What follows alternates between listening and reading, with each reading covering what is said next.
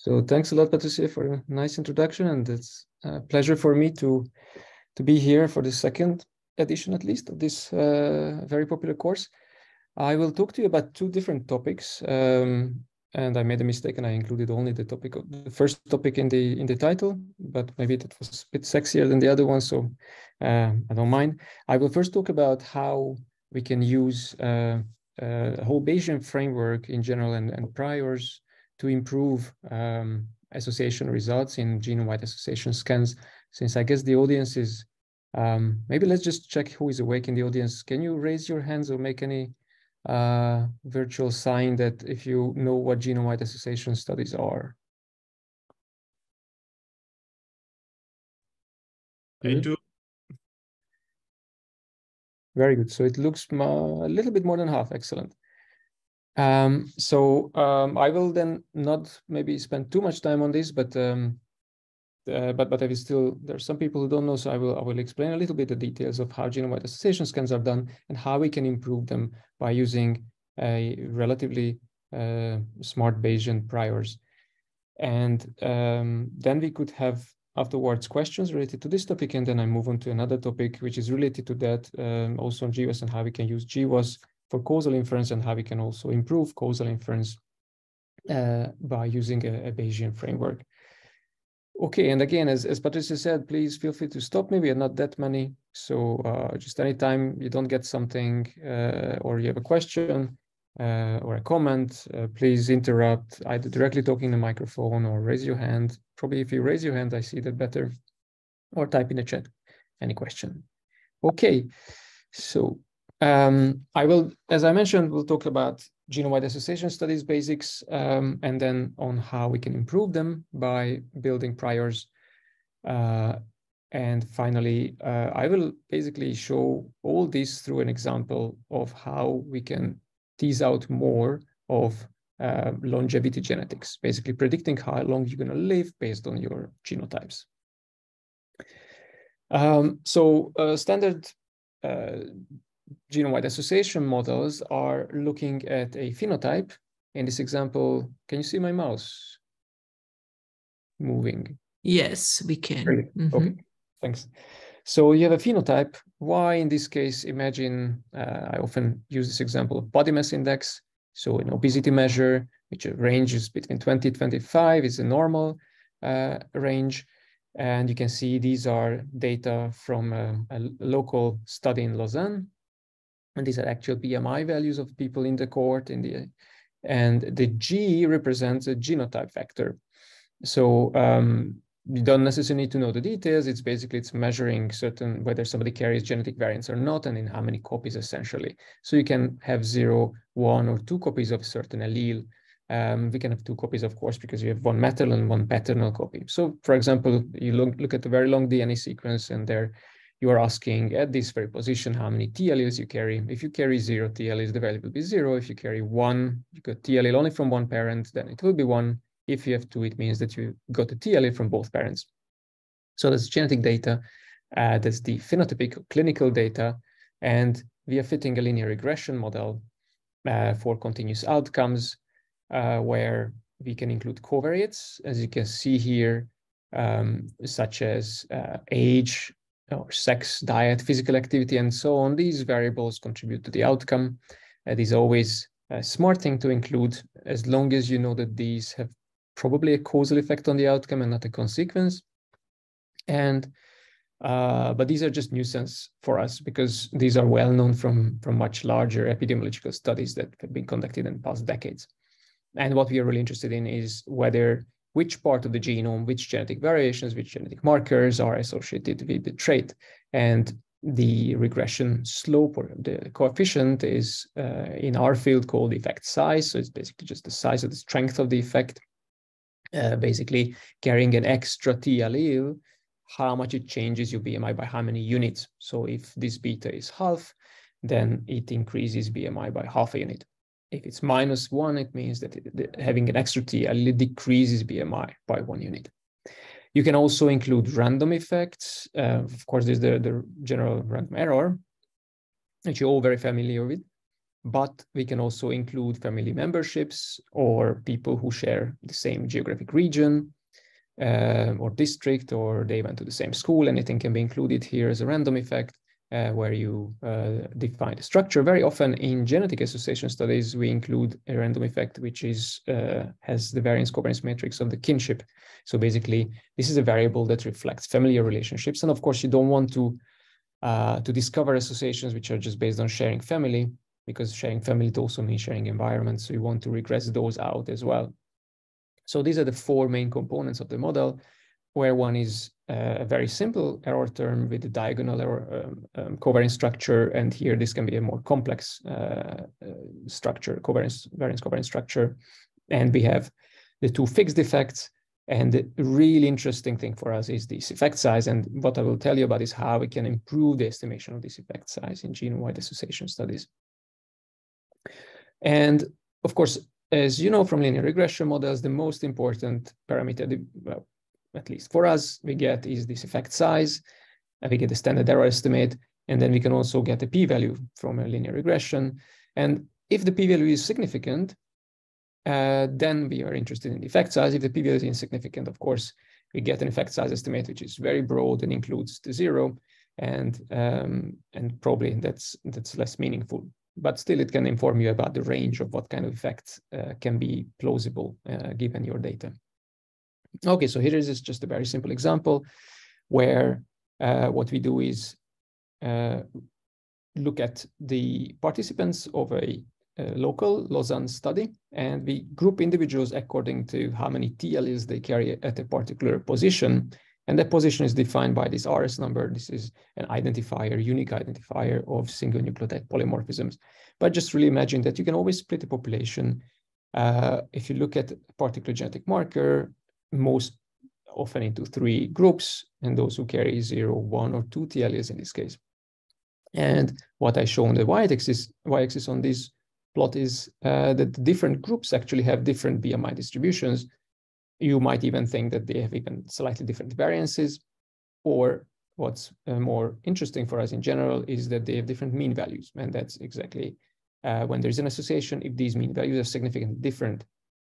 In this case, in this study, in this sample of about 6,000 people, the estimate was around 0.7 units, which means it's every additional A allele increases your weight by about 2 kilograms, which when I translate the BMI units to kilograms, so that's a bit more digestible. Okay, so that's what we are after. And this is actually real association. This is a SNP close to the gene FTO. Actually, it's not impacting FTO, but it impacts another gene nearby, but it's a minor detail. So these are the typical associations, what we're looking for. But if you look how large are standard errors, then you can see that actually we can't reject the null hypothesis that there is actually no effect whatsoever. So because of this, we need enormous sample sizes.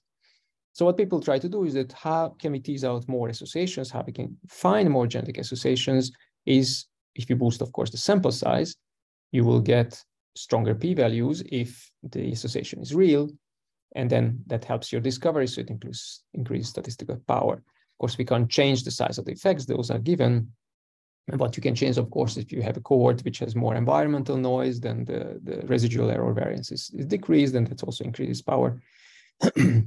But what they propose is that, and many others have thought about it, is that you can use other related traits to also improve power. And that's exactly where the Bayesian priors will be coming from, using other related traits to boost the association strength of a focal trait, such as BMI. So this is what... I have a question. Yes, go ahead. Can I ask a question? Can you maybe go back to the previous slide? So here, the p-value is 0.08. And in the way you talk about it, you just said, okay, there is no, it's not significant, as if it was totally clear and unquestionable that a p-value of 0.08 is totally clear and unquestionable.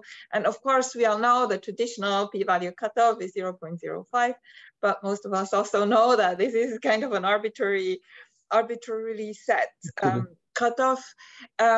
So I was just wondering, I mean, I understand that in a presentation like that, you need to keep things simple and will not go into the details of how we can go. Yeah.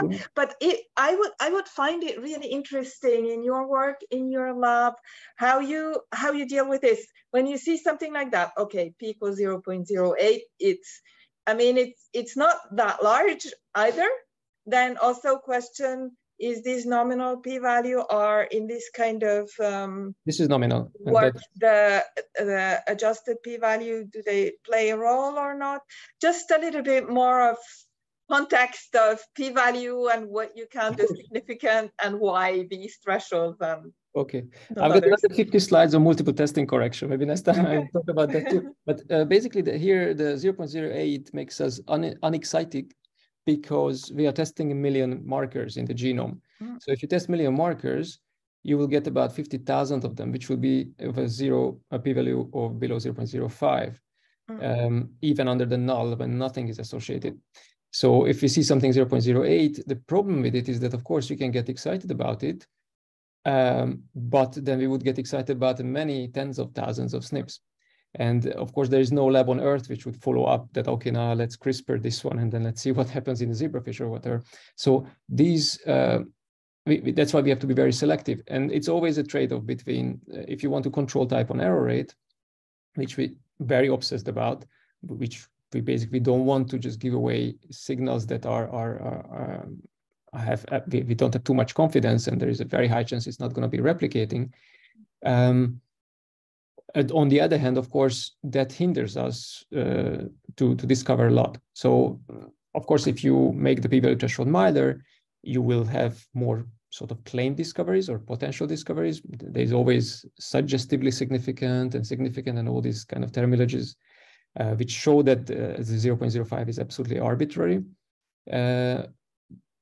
And indeed, you can play with these thresholds. You can play with different controls. So you can control family-wise error rate. Then you'll be very, very stringent, since we do many, many tests. You can do false discovery rate control, which is much milder, and that's much more interesting for such efficient experiment as GWAS. The same thing happens if you just run, for example, gene expression levels, and you associate with a trait, and then you see, let's say, people with cancer, without cancer, what's the differential gene expression.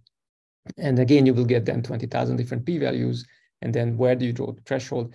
The idea is that if you propose, wherever you draw the threshold, and then you propose a set of now genes, or in this case, genetic markers, then what fraction of them you expect to be true? And that's what, with the false discovery rate, we can really exactly say. So if I use this threshold, then I expect probably 97% of my proposed markers to be false. So people wouldn't really be very enthusiastic about taking them to follow-up experiments. But it's a very important point that here I just made it arbitrarily to just show you how horrible it is that 1 million Swiss francs spent on a cohort, and you can't even discover the most strongly associated SNP with BMI. In a way which is convincing. So this SNP itself in the genome, it would rank not even in the top 5%. But this is just to show that we need some smarter methods to boost these associations and to better prioritize the variants that are associated with a given trait. So this SNP itself, indeed, it's a single variant. It's very frequent in population. So it's more than 30% frequent, and it explains about 1/3% of BMI variation. So it's still very, very small, but still people who are born with 2T allele versus 2A allele will give you about a 4 kilo weight difference, which is, of course, unfair. If you think about it, that at birth it's given.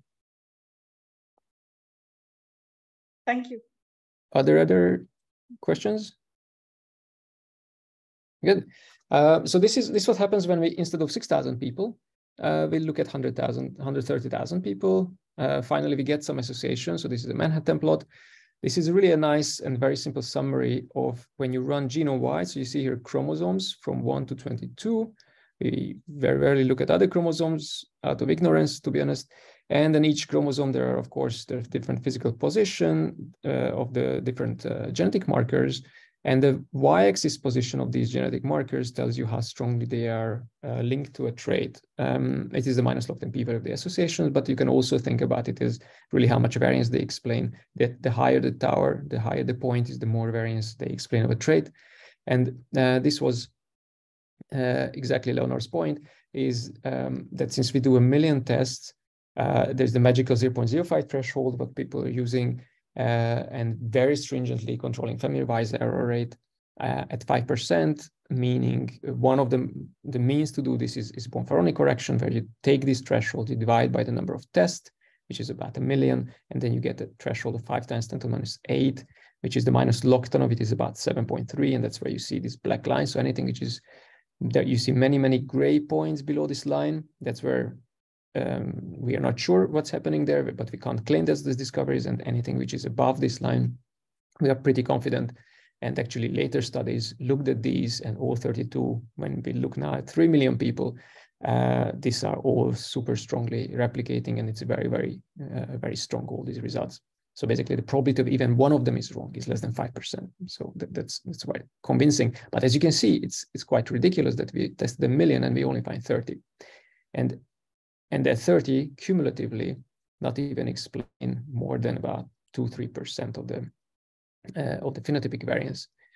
So it's a lot of fuss for not much, maybe seemingly. So it would be very nice to try to boost and discover more without compromising type 1 error. So what we did so far is we just do one SNP at a time test. But what we can do is try to estimate the effect of all SNPs simultaneously. So if we have the phenotype, again, imagine you can think about BMI here, and this G will be a matrix. It will have as many rows as many individuals you have in a cohort, and as many columns as many SNPs you have, or genetic markers you have. So it's typically about 1 million column and several hundreds of thousands of rows. And these alphas, it's a vector, so it's as long as many markers you have, and it's an estimator. Is the effect size of what we want to estimate is the effect size for each SNP. So now the difference is to my previous slides that I showed you the equations, is that now here we put all SNPs at the same time. Of course, you can't just throw this all in R, because it will just blow up. It won't have enough memory. For such a big manipulations, we can't really easily do. And the second reason for it is that we have actually more variables than individuals. So this we cannot actually estimate very reliably. What we very often do, just to simplify calculations, that we standardize the phenotype, that it has 0 mean and unit variance. And we also standardize genotypes, that they have 0 mean and unit variance. And plus we have, of course, the error term. So now the difference here is that this is basically we try to get the best linear unbiased estimator, essentially. So what we assume, instead of trying to really estimate every single parameter, we can ask something different. We can put a prior distribution on these alpha effects. So here we say that these alpha effects, these SNP effects, are coming from a normal distribution with a mean 0 and some variance. Now this is very biologically justifiable, because actually when we see real data and then try to estimate these alpha effects, at least we can estimate the tail of this distribution, and that looks pretty much normal.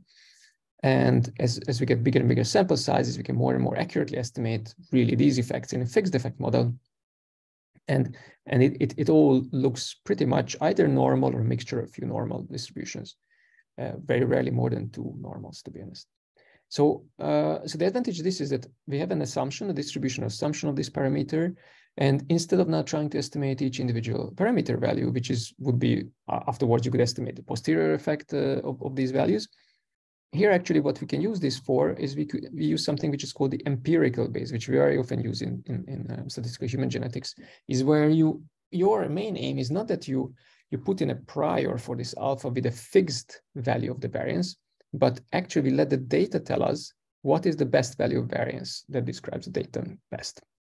So if you look at the outcome variance covariance matrix, then it can be written in a form which, after some algebra, which I will obviously skip here for the interest of time, it decomposes into two components. One is the genetic kinship. So it tells you how genetically closely related two individuals are, multiplied by the heritability of the trait. So the heritability is the total contribution. Basically, it's the variance of the genetic predictor divided by the variance of the outcome, which was set to 1. So it's basically really just the variance of the genetic predictor. And the second component is the remaining unexplained variance. So you can see here that really this term corresponds to the variance covariance matrix of the epsilon, which is the unexplained variance with a diagonal error structure, the variance covariance structure. So it decomposes into these two matrices, and there's a single parameter we want to estimate. The kinship can be estimated from the data because we have the genetic data, so we can calculate the kinship between any two pairs of individuals. And it's a fairly simple thing to do. Even if the sample size is a few thousand, you can estimate this heritability up to, for example, if you have 5,000 samples, it's roughly, the standard error will be about 5%. And you can do it in various different ways. Either you do it as a likelihood function maximization, where you have a single parameter here, you observe the phenotype, you observe the genetic similarity, and this is you want to maximize the likelihood function with respect to this heritability parameter. You can also use Haseman-Elston regression, which is, I always like to teach it because it's much more intuitive, because it basically looks at how different two individuals phenotypically, so that will be a phenotypic dissimilarity, and you can regress it on the kinship itself. And sorry, there's a -2 times this missing from the slide, but the point is that how phenotypic similarity relates to genetic similarity is basically, you can do it with the regression, and the regression slope, of course, is related to heritability. If the heritability is 0, then they are not related at all, so the slope should be 0. If they are super strongly heritable, then the genetic kinships should be a good predictor of the phenotypic similarity. Imagine the extreme case when the trait is 100% heritable, then knowing your genotypes, you should be able to know the phenotypes. So if you have a perfect genetic similarity, you have an identical genetic profile, then you should have an identical phenotypic value. So this is where we can use this empirical Bayes approach to estimate heritability of traits, which is very useful. Already when you have 30,000 samples for BMI, it gives some heritability of 0.2%, 20%, 21%. And for another obesity-related trait, it's about base-hip ratio adjusted for BMI, which is a body shape measure. It's about 10%. These estimates, we shouldn't really, the people who are really obsessed with heritability, and there is one heritability value. The heritability changes with age, it changes with sex, it changes with socioeconomic status, it changes with the year of birth of a cohort you're looking at. So it changes by geographic regions. So this is not just one single value, but it can be highly variable. Okay, so now let's get back to the actual GWAS estimates instead of globally estimating how much they contribute in total. And let's try to build some priors. How could we inform a trait? And why we come across, what motivated us to do this work was when we looked at genetic association scans on life expectancy. And of course, how long you're going to live, you might argue that it's basically just down to the environment, what you do, how you live, whether you smoke or not, whether you drink or not, and whether how much physical activity you do, how much coffee you drink, and so on and so forth. Of course, these are major contributing factors. Twin studies suggest that still about 20 to 30% might be down to genetic factors. Most probably the narrow sense of really the additive heritability captured by common genetic markers is more than about 10%. It's also an interesting trait because it's also very much under assortative mating, which also inflates genetic heritability estimates. Because what's weird is that you tend to choose partners which tend to live the same age as you. And of course, at the moment when you choose someone, you don't know how long that person will live, but still just the fact that the time you spend together, you share a lot of environment, it will make you much more similar in terms of environmental factors that predispose to life expectancy. But even you're correlated even in terms of the genetics of life expectancy, which of course you can't know how it happens. But I will shed light why it really happens in a few slides. So, okay, it has some heritability, certainly less than obesity or height or diabetes, but still it's decent. And genetic studies usually focused on extreme case controls. So they looked at people who lived extremely long, over 90 years, and people were hoped to find that there would be some magic genetic factors that make these people live extremely long. Often they show many of these extremely long-lived people who are smoking and drinking very heavily, and despite this, they have some solid genes, and people were after these. Very quickly, what they identified, which is a very robust gene, is this ApoE, which is even multiple different independent genetic variants that contribute to lifespan, and I will explain to you how very soon. And there have been a couple of other proposed genes, and most of which haven't really replicated. So when we looked at the UK Biobank data, at the early release was only about 120,000 people. First problem was that everybody was alive. So of course it's good for them, but it's bad for the scientists who want to do lifespan genetics. But luckily, they asked the participants how long their parents lived. So we can do something which is called like proxy GWAS, which means that instead of using your phenotype, you use the parents' phenotype. Actually, I don't like this explanation. I like much better to say that we use your genotype as a proxy for your parental genotypes. And then you are associating everything in the parents, because that's where we have the phenotype, but we don't have the parental genotypes. And then we use your own genotype as a proxy. So it's not bad because you have two parents. So you can have two different association scans. You can run one scan for your mothers. And in the UK Biobank, since the participants are between 40 and 70 years of age, their parents or the fathers, at least 3/4 of the fathers by now are dead, and more than half and between 2/3 of the mothers are also dead.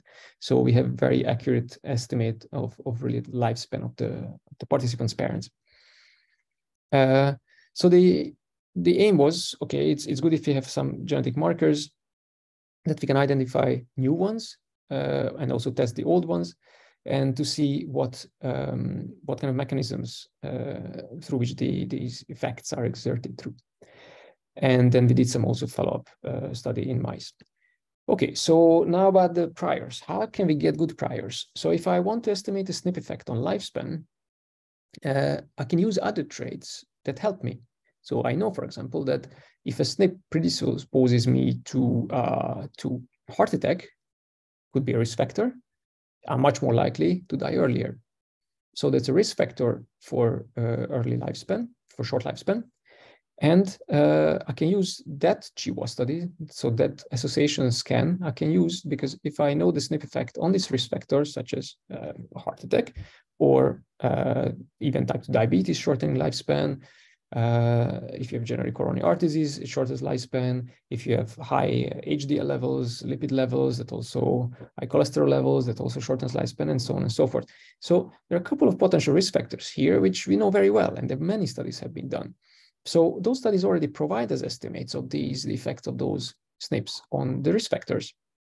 And we could use external studies to estimate that estimated already effect of certain risk factors and disease on lifespan.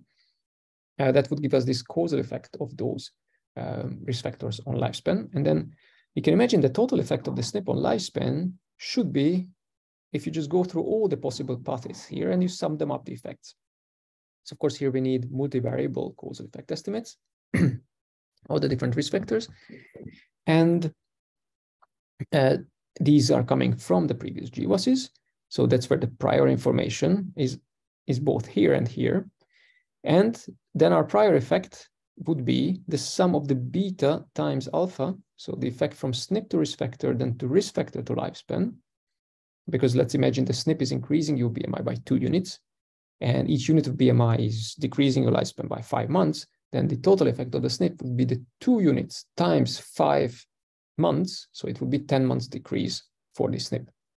Of course, rest assured that there is no such SNP which will decrease your lifespan by 10 months. Well, the strongest one is actually, it's about 8 months. Okay, so that's how we get prior effects. And this is the advantage, that we haven't used anything about our actual study ourselves. There is a caveat, and I'm not going to talk about it too much. How can we estimate these multivariable causal effects? It's through a method called mental randomization. And I will tell you a little bit more about it in my second slide deck.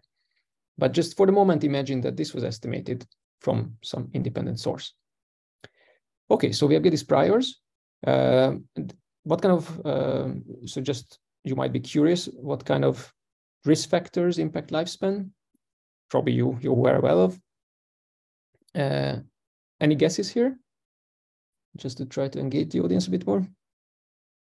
What kind of risk, apart from the ones I told you? What kind of any environmental or disease risk factors do you think would shorten your lifespan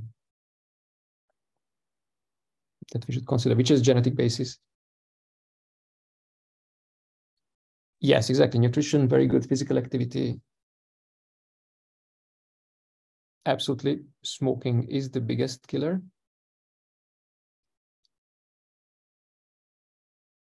Good. Okay.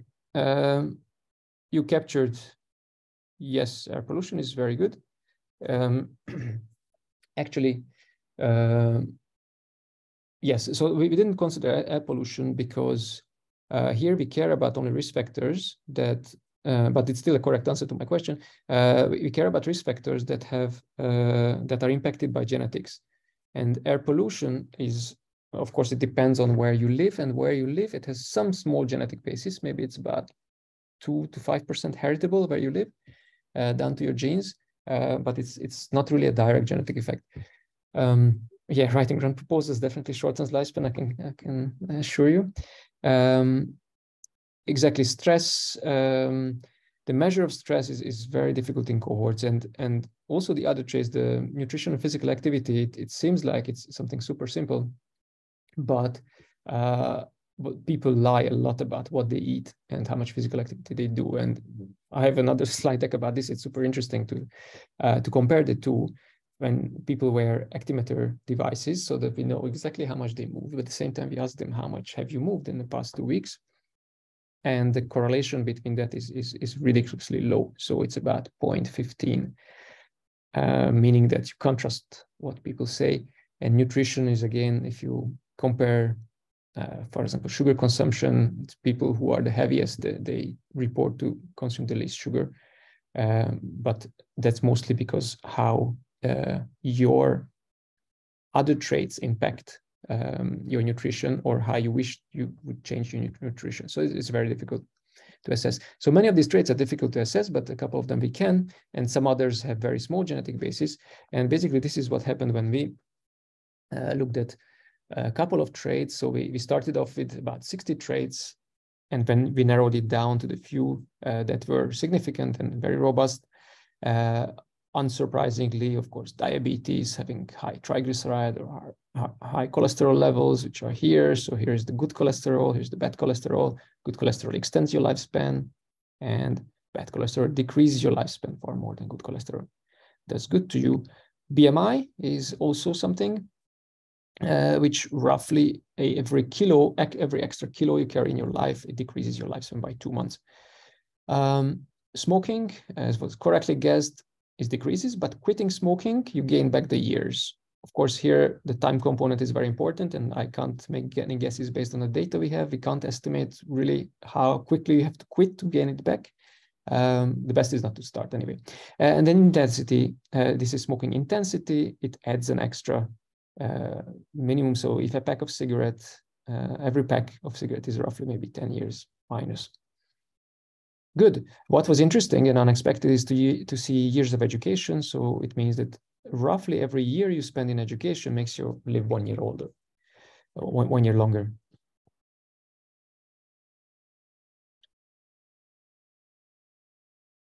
Yeah, there is a comment about a question about lying and memory, and you can have good intention. Exactly. So I shouldn't call it lying. It's misreporting. So actually we have a very interesting project ongoing about reporting bias. Reporting bias, also how much you misreport and how inaccurately you report. The best predictor of misreporting is being male. So men are the worst study participants. They misreport the most. And the older you get, the most misreport thing you do. Anyway, parenthesis closed. So very good. So it means that we have a couple of traits which have impact on lifespan, and many of these are genetically have genetic basis. So we can use them to build these priors. So again, we get back to these priors. So we will just plug in here education, diabetes, obesity, and so on and so forth, and build these priors. And then we can do the Bayesian scan. So what we will do is we get the GWAS estimate. So when you run a genome-wide association scan, for each SNP, you will get an estimate on the SNP effect on the outcome. And of course, the estimate will be coming from a normal distribution with the mean value of the true parameter and with some variance. And of course, the variance is usually going down as the sample size increases. Now, the null model is that the true value is 0. So the SNP has absolutely no effect on the outcome. And we are just saying some random noise, basically, as the estimator for the effect size. Now, the alternative model is that it comes, the effect size, the true effect size, comes from a normal distribution. But now our mean value is the one that we estimated. So these are the ones, the effect estimates of the SNP I, so the genetic variant I, on trait J. So imagine J, when J equals 1, it might be the effect on diabetes. When J equals 2, it could be the effect of education, and so on and so forth. And we sum it up for all the traits that we consider as causal and that have a genetic basis. And of course, each effect that we estimate from GWAS needs to multiply by the causal effect of that trait on lifespan. And that gives us that was our prior effect. So that would be our prior, the mean for our prior. And then of course we have an uncertainty because these estimates are coming from actual studies. So they have their own variances. So we have actually in reality, this causal effect has also a variance. So in reality, it has 3 terms, but this is the most dominant term. Okay, so we have, of course, if these estimates are very imprecise, then this tau value will be very large. So we don't have much confidence about our prior. So it's good. At least we pushed in as much as possible all information available at hand. And then we looked at something called base vector. You probably heard it in the course, which tells you what's the probability of the data given your alternative model divided by the probability of the data given your null model. And in our case, these base vectors will be very, very simple. And essentially, this model has really few parameters. It's just basically parameterized in general by this theta, which in our case, it's really this gamma. And the 2 different models have the 2 different distributions. One is the fully 0, and the other one is a normal distributed variable. So it really simplifies this base vector to the ratio of 2 Gaussian curves, 2 Gaussian density functions, one with the mean value, of course, of the prior, where we need to just sum up the original uncertainty about the estimate and the uncertainty about our prior estimate. And plus we have the null, which will be the mean value of 0, which will have simply the uncertainty of the estimator itself. So the ratio of these 2, if this is large, it means that we believe that the model 1 is much more likely than the model 0. And that's when we are of course interested in and get excited about. More graphically, imagine here the null hypothesis is that you have a mean 0 with some variance, and the alternative hypothesis is that we have this prior effect with some error, which is a bit larger than the null error. And if we have an observed value, let's say it was 2, the observed effect size, our prior was 3. So you can see here that still the model 1 density is much higher than the null model density. So the density function, so the numerator will be this height of this red line, and the denominator will be the height of this red line. So you can see that in this case, the base vector is probably somewhere around 4. Okay, so it really compares that our observed value, of course, if your observed value and your prior completely coincides, that's where you have the best chance to get a really good ratio. And if it approaches 0, then your base vector will be very, very low. Great, so we have now some sort of quantity that tells us how much better the observed data is fitting the alternative model that we derived. So we can run it for every SNP. But now the problem is that, of course, if I give a huge prior, a very strong prior on some variants, maybe just by chance, I will get a very huge base factor. So we need some sort of what happens under the null. And the way we shuffled it is that we imagine now that the priors are now distributed totally randomly in the genome. So we keep the prior distribution. So the prior effect distribution across the genome is kept as it was. It just now we randomly distribute it to different SNPs, the priors. So we break this link between the prior effects, which were attributed to a particular SNP now, we give it to a random SNP. And then we see what kind of base factors do we get then genome-wide. And then we can repeat this experiment. We reshuffle again the priors and we get new base factors. So we can do it, we did it in our paper about 1,000 times. So for each SNP, you would get 1,000 null base factors. So it's very good because we really now have a comparison of are these base factors are really important or unexpected compared to if you were just randomly throwing priors on the genome. I will, in the interest of time, I think I will skip this part, but we did basically a bit smarter way of, instead of permutation procedure, we can do a very accurate estimation of these base factors under the null with some algebraic trick, which I will skip for the moment. And I will just show you now what is the distribution of the base factors that we observe for the lifespan data. So you can see sometimes it's about even up to 3 million as a base factor is so much more likely, the alternative model. And you can see that, of course, for the majority of the SNPs, the base factor is 1. The null model or the prior model is pretty much the same. And of course, it happens also for a reason that very many of these priors are very close to 0, because when we don't have much evidence that these SNPs are impacting lifespan threatening traits.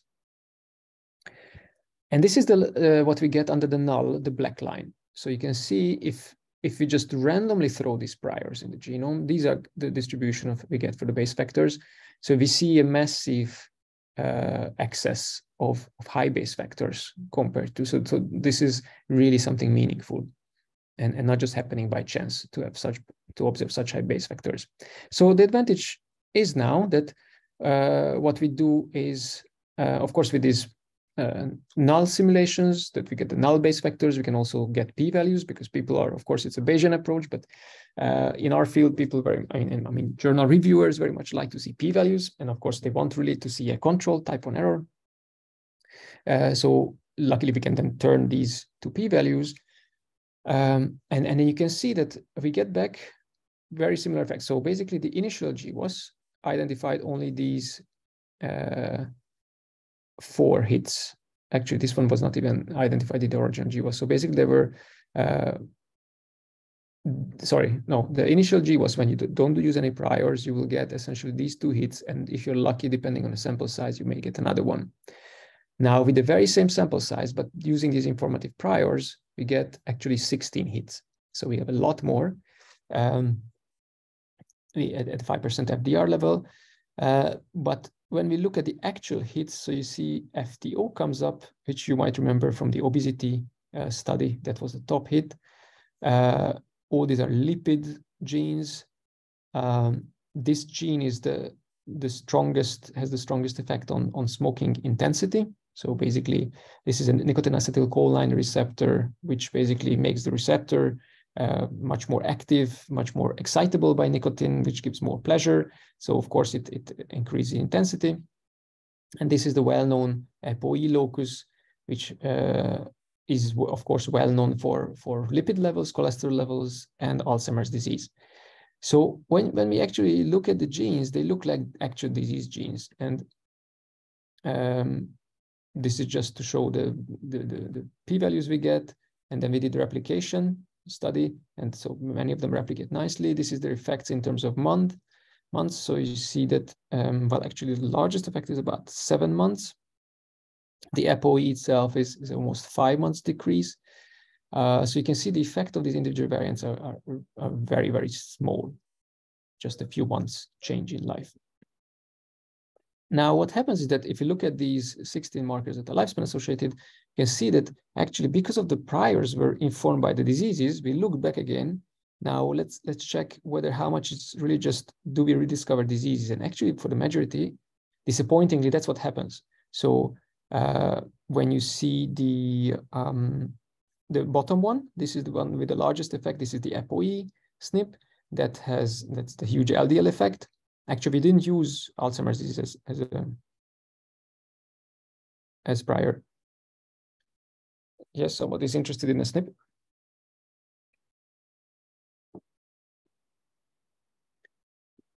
And then the second one is a smoking SNP.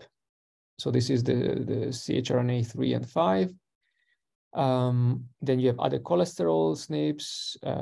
You got triglyceride ones, HDL ones. So these are extending lifespan. These are decreasing lifespan. So you can see if you increase HDL levels, that increases lifespan. And if a SNP is decreasing triglyceride levels, it's also increasing lifespan. So anytime you see a very darkish color, it means it has been already discovered really by a GWAS or coronary artery disease. Of course, if you increase your chance for coronary artery disease, it will decrease your lifespan. And there are very few examples. There are some here where you can see generally relatively mild levels, but cumulatively. So none of, for example, this SNP is not discovered by any of these traits, but it has a mild impact on each of these, and cumulatively that leads to increased lifespan. And of course, that's the criticism we can have, is that since we use these priors, we really tend to pick up SNPs that are exerting their effect on longevity via modulating these risk factors. If we don't use them, we don't discover anything else either. What's interesting, what we can also did, is that you can take the difference between what's expected because of these traits and what you see with lifespan as an effect. And wherever you see a discrepancy, it means, there is some excess effect, which is not explained by these traits. And always we see some excess effect. For example, very strikingly for the ApoE variant, we see an excess effect, but because we didn't consider Alzheimer's disease here as an exposure trait. And had we considered, probably that would have been also explaining far more of the effect on longevity. That's a very particular one, because this SNP gives you heart disease on an relatively earlier age, so up to 70, and beyond 70, it hits you again, because then it gives you Alzheimer's disease, which also is expected to shorten your lifespan. When we look at these discrepancies, we don't see very much convincing extra effect on lifespan. So far, it seems that the majority of lifespan might be just explained by these risk factors. What is very interesting to look at is, as a confirmation, is that if you look at the age effect of the cohort, so in every cohort, if you look at old people, they are generally much, much healthier genetically than young people. So for example, if you have a bad variant, which decreases your lifespan, and it has a 30% frequency in a young population, if you carry that bad variant, then you're much more likely to be dead earlier. So when you look at the cohort, that sub-part of the cohort, the stratum of the cohort, who are above 70, and they're still alive, of course, they will carry less of this variant, because those people who are either dead or unfit to come to the study and participate, they will be eliminated from this. And because of that, it will increase the frequency of a lifespan extending alleles. So actually, if we just correlate age of participants with the allele frequency, we can also pick up such variants. And very strikingly, these 16 variants that we discovered, their effect on lifespan very nicely is concordant with their effect on simply the participant age. We also looked at then in mice, and we could identify a gene which was very interesting. This gene, if you look at just at 72-day-old mice and you measure this expression in the prefrontal cortex, it's a very good predictor how long the mice will live. And the higher the expression, the shorter they will live. And this is one of the locus that we pick up. And we also can link it using expression QTL data to the discoveries we made in the genetic markers. So some of these effects are probably modulating gene expression, and some of these seems to be impacting brain. Good. So in summary, we used this Bayesian approach to build informative priors in order to boost the genetic discoveries. And also they are very useful on the other hand also to understand genome-wide association results. Because if you just run a standard GWAS and you build your Bayesian prior and you see discrepancies between the two, then you can be, it can give you new research directions to understand what those discrepancies might be coming from. So it might have some additional extra direct genetic effects on a given trait. So these kind of Bayesian approaches cannot be, the priors are interesting because they boost discovery, but the priors are also interesting because you can distinguish between direct and indirect genetic effects. And that's a super interesting topic of how you can partition basically a heritability of the trait into a direct heritability and a mediated heritability. Good, that's all I wanted to say for this part, and I would like to thank collaborators from different parts of Lausanne and Europe. And the lifespan study was spearheaded by a former postdoc in my group, Aaron. I stop here for the first presentation, and I think we'd have some questions.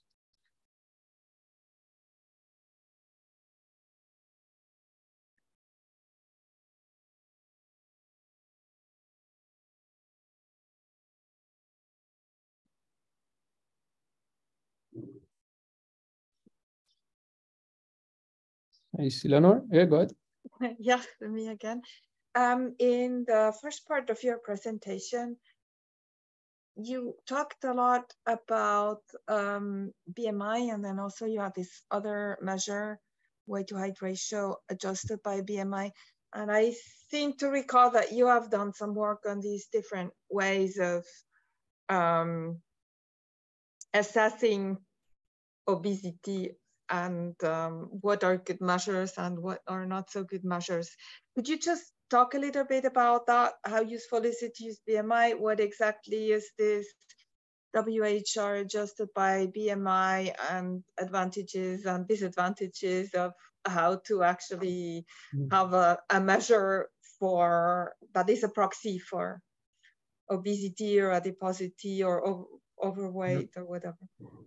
So it's yeah, it has been quite a bit of disappointment in my career so far when I looked at, okay, BMI is such a stupid measure because of course it doesn't distinguish between bone density, between muscles, water mass, lean or fat mass, nothing. So so it's such a stupid measure, but it's available in enormously large samples. So that's why people were very enthusiastic and using it in genetics and discovering genetic bases. While its genetic is disappointingly little, so maybe 30%, so our current estimates are more likely around 30% in terms of heritability. When we look at other measures, such as body shapes or waist-hip ratio is an interesting measure because it basically tells you where the fat is stored. So it's a slightly orthogonal measure. It is a correlation of about 0.5 with BMI. So partially sharing things, but partially giving orthogonal information. Especially in women, the correlation is even higher. It really tells you whether the fat is more on the belly as opposed to on the hips.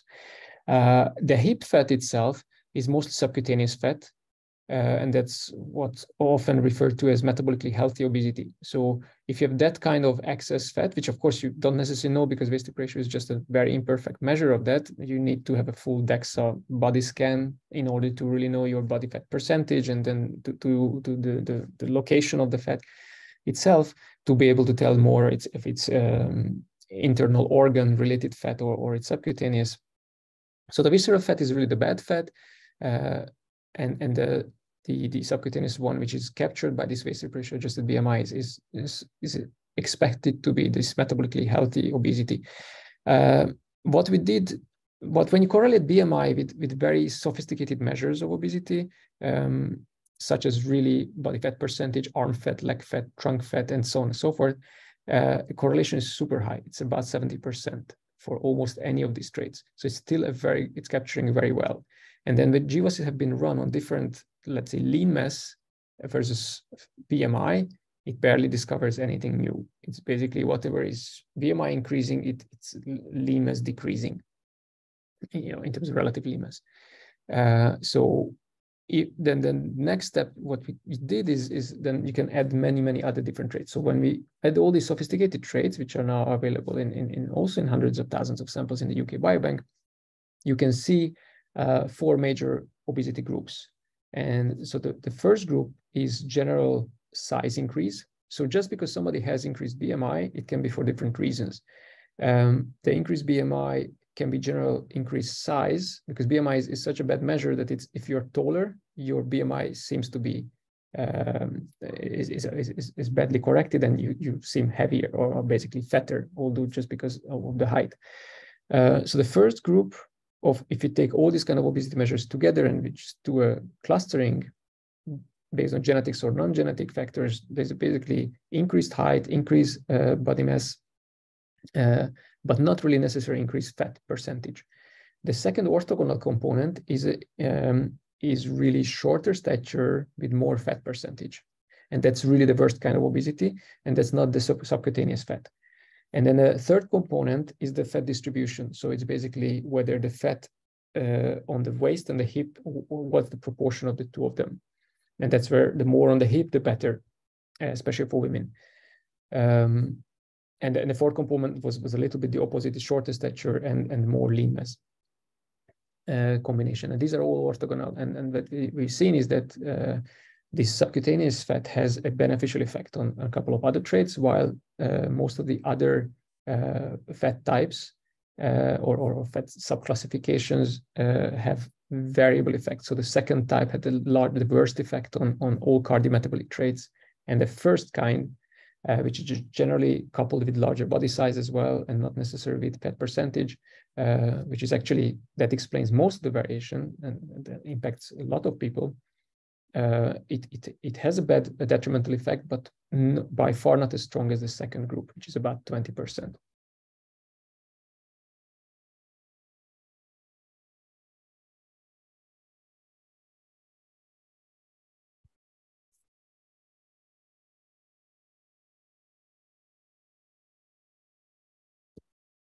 I just waited 1 more minute because maybe it's still digesting some information. Anyway, if you have some more questions, just put in the chat and we can discuss that also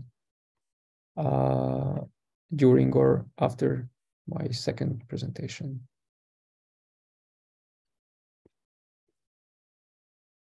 All good? Everybody's ready to hear something different? Then I try to find my slides.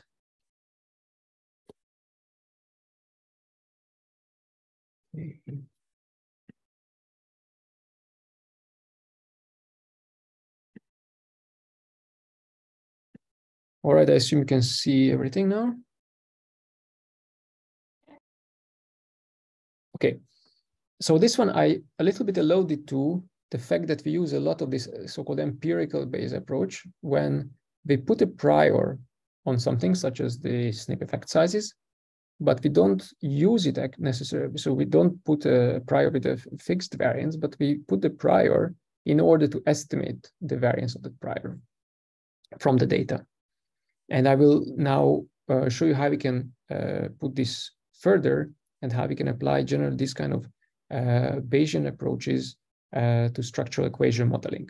Because so far, all I told you about was mostly a SNP effect on a given trait, but now we'll move to SNP effects on two different traits and how we can model this. Okay, so I will have a very short introduction on correlation versus causation. So when you see this image and you see this person pushing this truck, and actually the truck is moving, so you might correlate that this person is pushing it and the truck is moving at the same time. So the two things are correlated. But actually what happens is that there is another set of people who are pushing this truck, and actually these are the cause for the truck moving. But this is just a correlate. While they all happen at the same time, and they all happen at the same time because maybe somebody shouts to push, and then there's just somebody stupid or funny enough to do it there. So that's, in a nutshell, what differs correlation and causality. So when correlation happens between two entities, the event of pushing something and the truck is moving, it does not mean that if this person stops pushing, the truck will stop moving. While when there's causality, it most often implies also correlation. There are rare examples where it doesn't, but most often it also, of course, implies afterwards correlation. But the key difference here is that if this person stops pushing, the truck will stop. And if the person starts pushing, will move. So intervening on this factor, which is causal for the outcome, is very important. And of course, it's a stupid example, but if you think about now medical applications, you can imagine that what we want is to apply some intervention of a risk factor or to modulate an outcome and to improve health outcomes.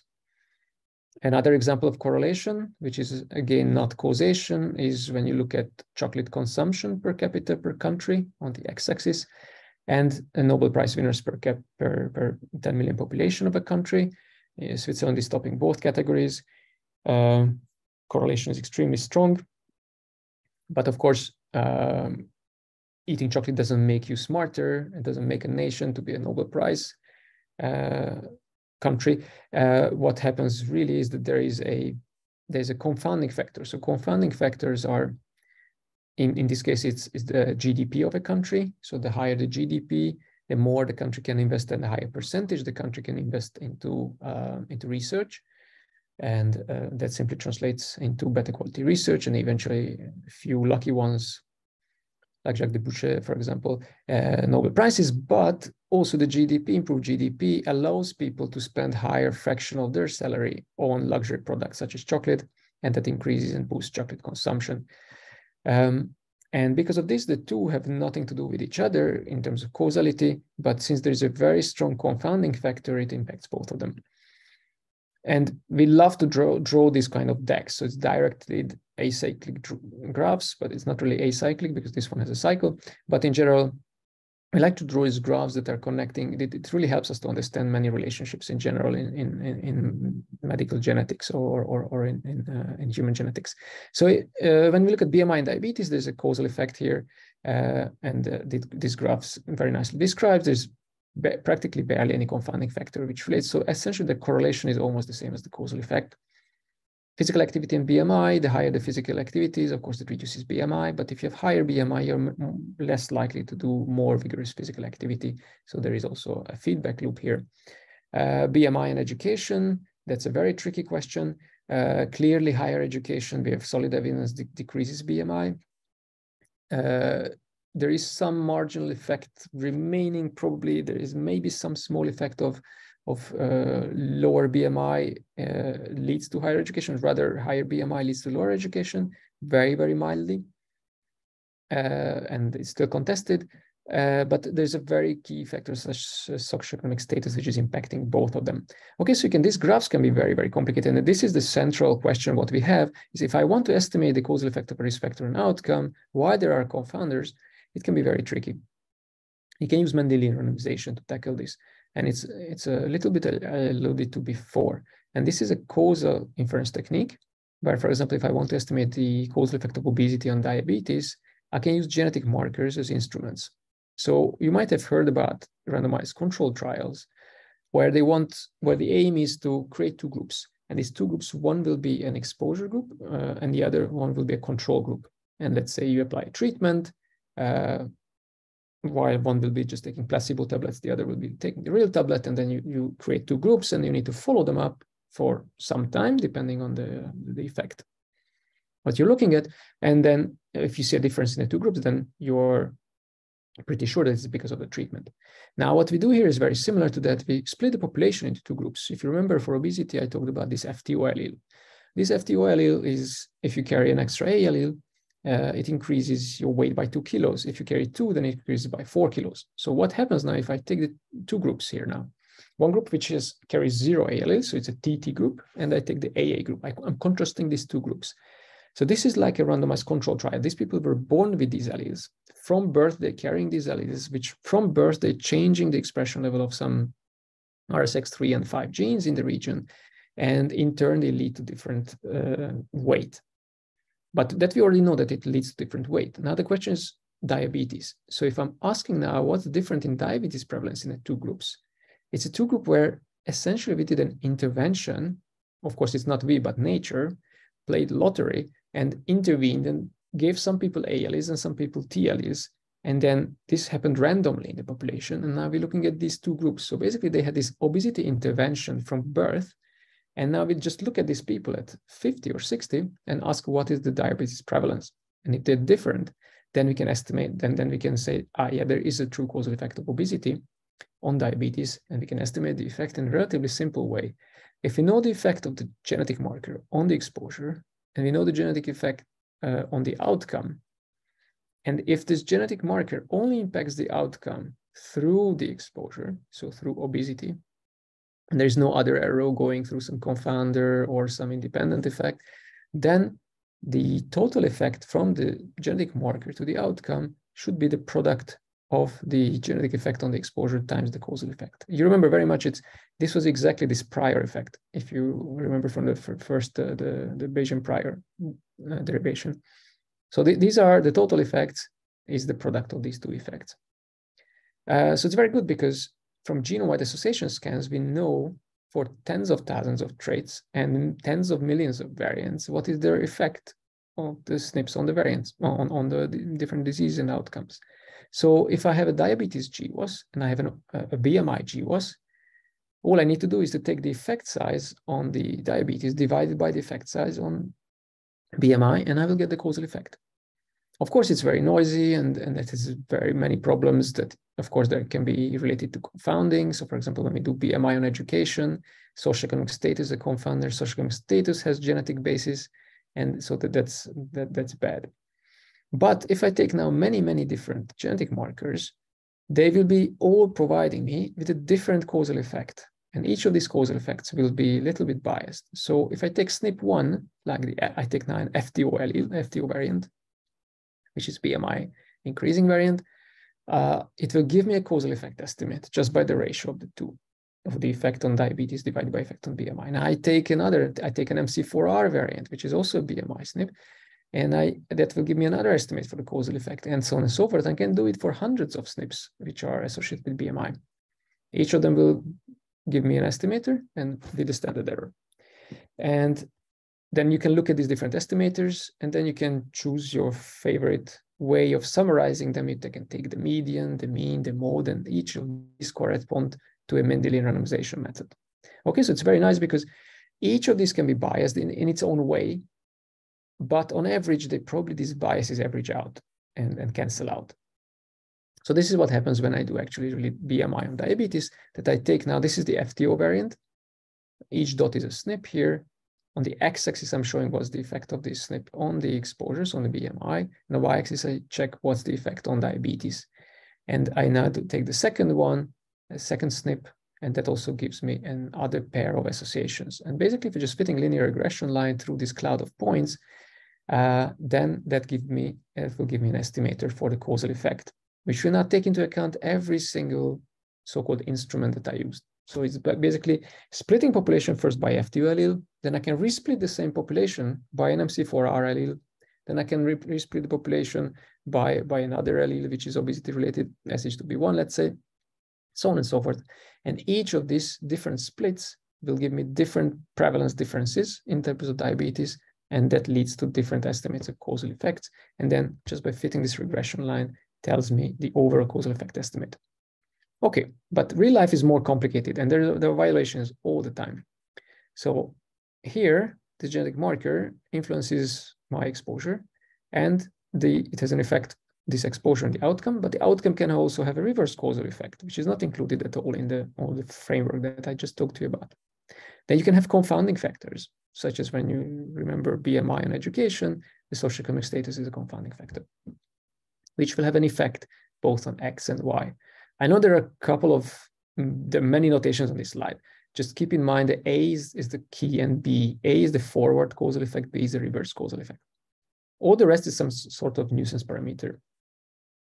So the genetic markers have an effect on the exposure. So these are the direct effects, but it can have indirect effect, which acts through the confounder and then gets to X. And then it can have direct effects on the outcome. Okay, so these are all the red arrows are the violations of the classical assumptions. And now what we want to do is, of course, not just to use one SNP, but to use many SNPs. So we'll build actually, G here will be the full genome. So for every single SNP, we will try to, in theory, we could estimate its direct effect, its indirect effect, but the problem is that U is unobserved. So what we can do is we look at the whole genome and we include some priors. And these are called spike and slab priors. So this is the effect size distributions of the different genetic markers on the exposure. And so this is a work which has been done by Lisa and Nino, a very nice collaboration.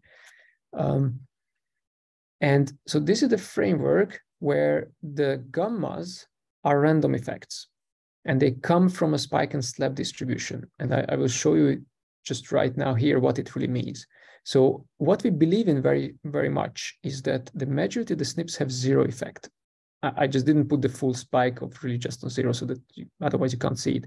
So really there would be, let's say 90% of the genome has no effect on traits.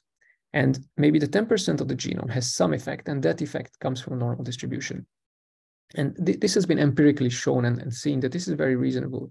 For different traits, for example, of height, we expect about 5% of the genome to be related to height, and about 95% should have zero effect. For BMI, it's more like 10% of the genome. It's more polygenic, impacting BMI, and the remaining 90% has no effect whatsoever. So the actual effects of SNPs are coming from this spike and slab distribution. And so this is a mixture of two Gaussians. So actually, this is how it looks like. It still very much looks like just a spike, but you can see that there is still some bump there. Okay, so that's the assumption that we use these prior distributions here.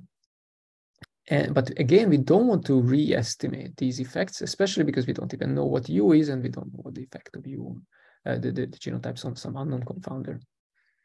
So our structural equation model is as follows. So we have X, the exposure, is determined by U, which is the confounding factor, times the effect of that confounding factor on the exposure, the effect of the confounding factor on the outcome. There are bidirectional causal effects. So Y is impacting X, and also X is impacting Y. To be honest, it's a very difficult to grasp what it really means, because it's if X is increasing Y, then Y increases X, and it goes infinitely. So essentially it's the same thing as applying an infinite loop here and seeing what the system converges. So while people in general don't like cyclic graphs, is because the cycle really happens if you think about it temporarily. So if you have higher BMI, that increases your chance to develop diabetes. But if you develop diabetes, then you tend to go to the doctor. The doctor then tell you to lose weight. So it will have a positive forward effect, and it will have a negative feedback loop.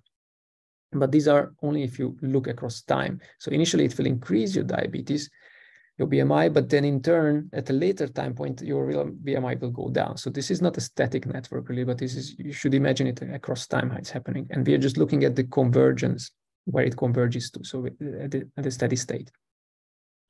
Then there is the extra genetic effects. So these are the direct genetic effects from G to X, which act here. Plus there is all the rest, which is unexplained by these three components. Y is the same.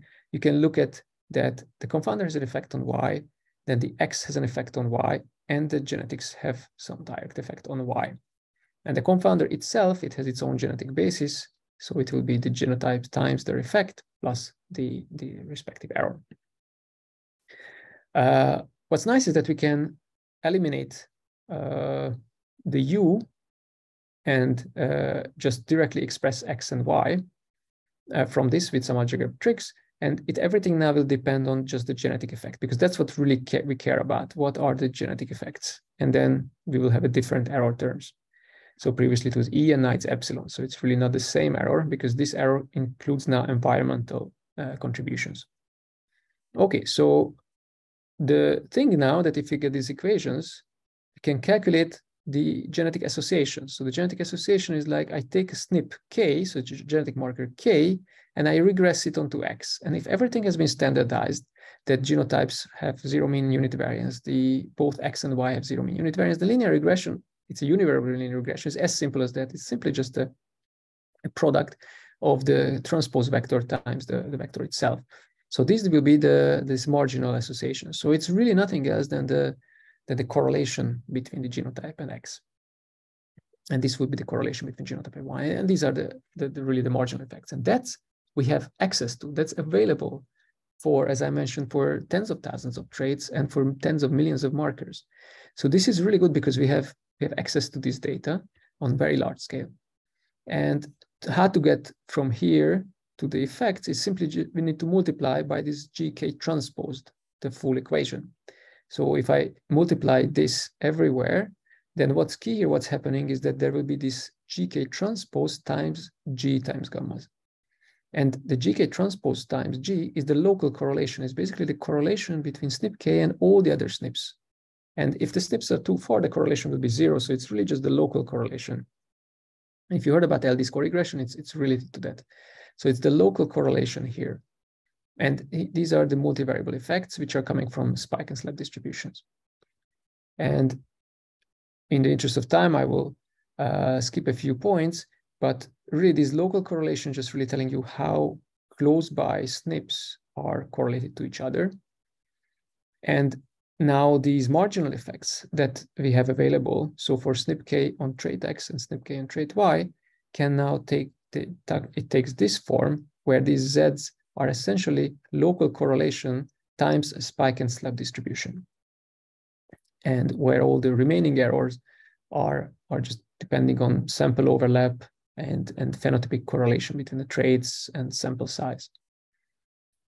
Okay, so it's very nice because then we model something which is easily available and accessible, and there is no privacy issue. We don't need to have actual access to genetic data. Then we can model this spike and slab. This is pretty complicated, but we can derive the distribution of such a weighted sum of a spike and slab distribution. We do it through Fourier transformation. I will skip some of the details. Basically, the local genetic correlation, this is for real data that looks like this.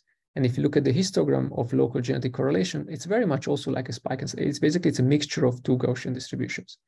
So it will be a product of two, essentially. This is a mix of two Gaussians. This is also a mix of two Gaussians. And you take the product of those and you sum it up. So you can imagine that this becomes a pretty complicated distribution, and the PDF is not analytically tractable. Every term here is a Bessel function of the second kind, the PDF of it, but it becomes super complicated. But what's nice about these Bessel functions is that their characteristic function is very tractable. So characteristic function is just a Fourier transformation of the PDF function. So what we need to do is simply just work with the characteristic functions of these variables and then back transform it afterwards at the very end.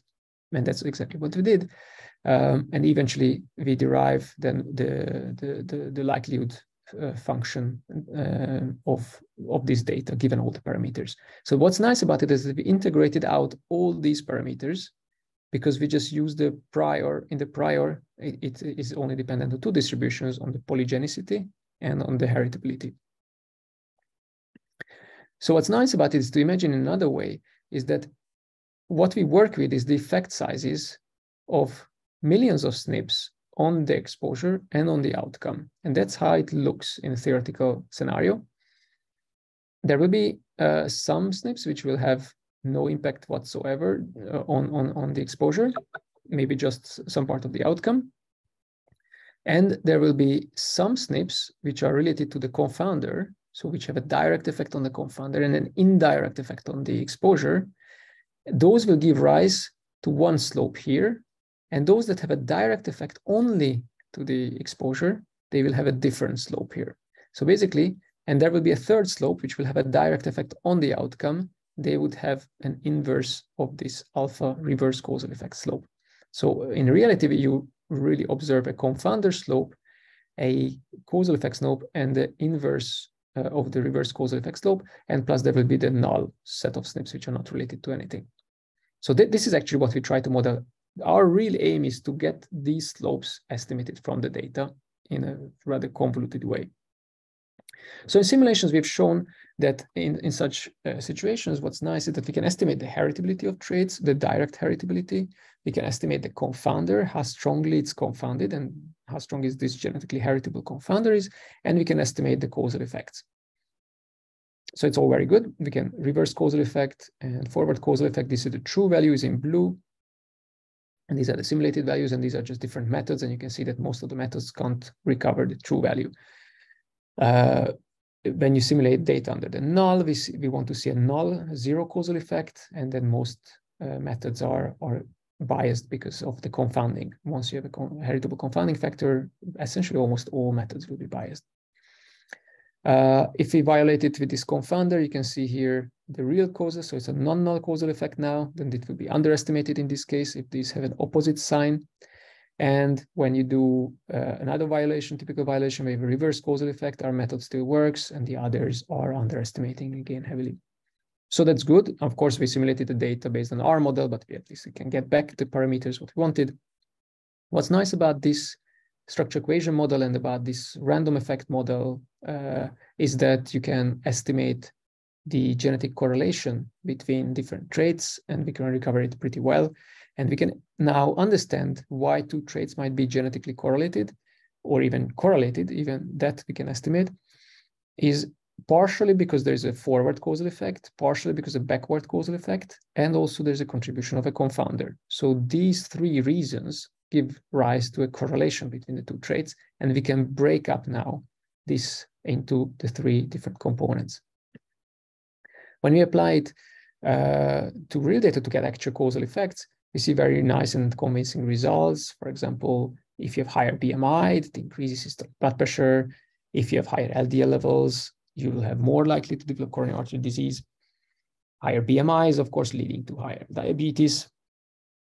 And smoking is increasing your chances to have myocardial infarction.